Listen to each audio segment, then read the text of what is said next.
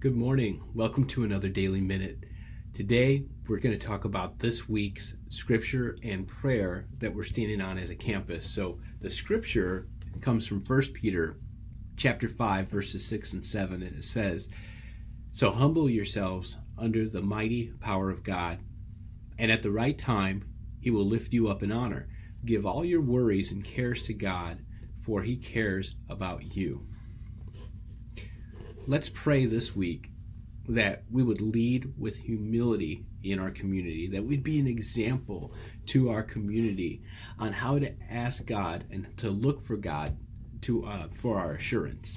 And let's pray that the people we lead would see that we trust God and his power for all blessings. All right, hope this encourages you today. We'll talk soon.